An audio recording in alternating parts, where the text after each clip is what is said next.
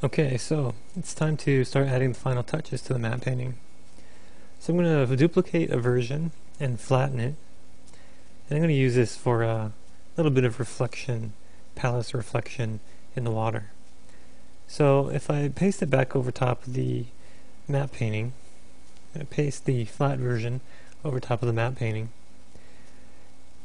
In the area here with all the rest of the lake water, the shoreline layers, I'm going to give myself a guideline for where the water meets, and then I'm going to flip the reflect layer, which is the flattened layer, flip it vertically. So this is going to give me a mirror version. Somewhat cheated mirrored version, but a mirrored version nonetheless of the palace. And what I'm going to do is I'm going to matte in little slivers that you usually see on a lake top. Usually the wind will gust and create a little bit of a ripple.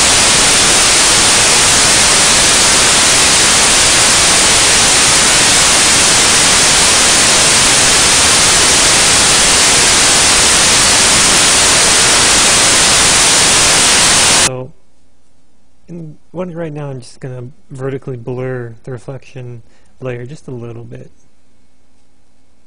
just so it's not a perfect mirrored reflection.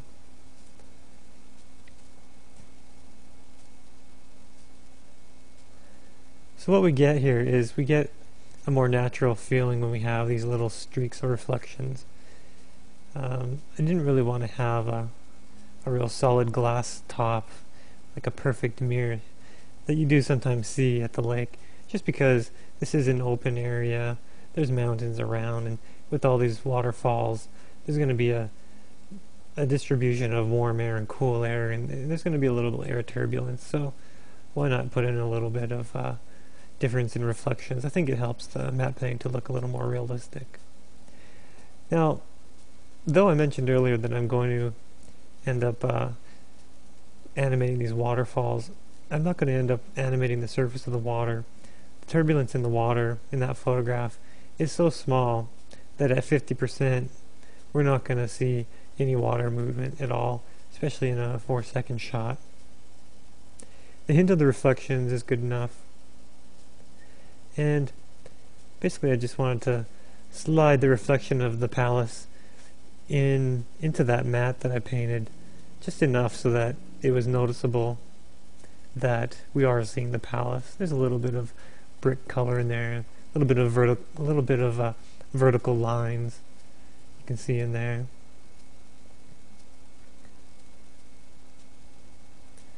And of course, once you have that matted, you can play around with how soft the mattes are, go in and adjust them numerous times, and every time you paint, every time you add to that matte or subtract, you're not destroying that reflect layer, you're simply just revealing what's there. So if you wanted to add more reflection, you just paint in the matte, and you don't have to worry about where the reflection is coming from, because it's all going to come out of that duplicate of the upside down matte painting.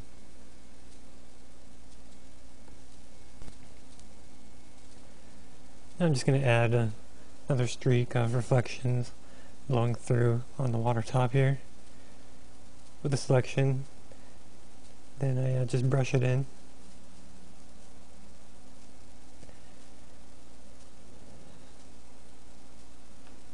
I'll just move the reflection layers around a little bit. Just try to get them to